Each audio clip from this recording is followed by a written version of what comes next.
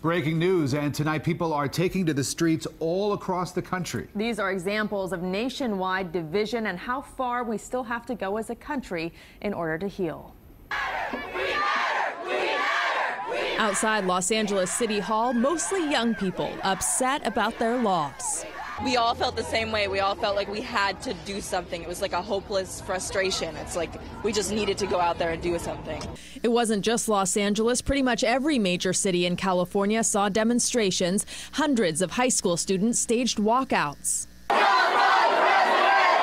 At UC Santa Barbara, students also turned out, including this protester who says his undocumented parents woke up heartbroken and scared. You could just imagine the fear in my family's hearts when they found out that this country's going to be led by that bigot. This freshman says she organized the protest at UC Davis. I was watching the election and I was kind of outraged at, the results. So I thought that I needed to, voice my opinion and have other people join me as well.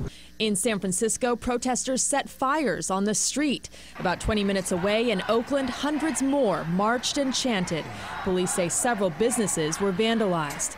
At least 400 people turned out in Austin, Texas. By this afternoon, the crowds had reached the main mall of the University of Texas Austin campus. Police closed bridges and streets. The demonstrators chanted about immigration and the Black Lives Matter movement.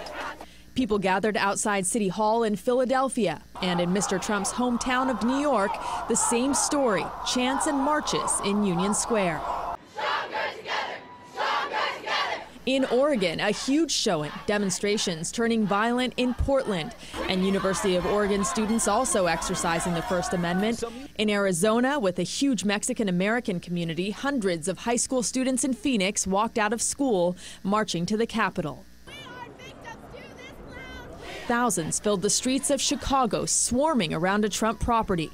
Police set up barricades. Officers lined up in front of the hotel. Protesters carrying signs and chanting, "No Trump, no KKK, no fascist USA."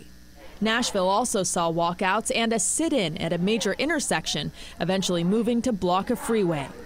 In Washington, D.C., a candlelight vigil right outside the White House. This is the second straight night of protests outside 1600 Pennsylvania Avenue. Also on Pennsylvania Avenue, outside Trump's hotel, more protests.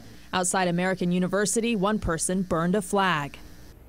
These are just some of the protests around the country. We've seen plans for protests here in South Florida as well.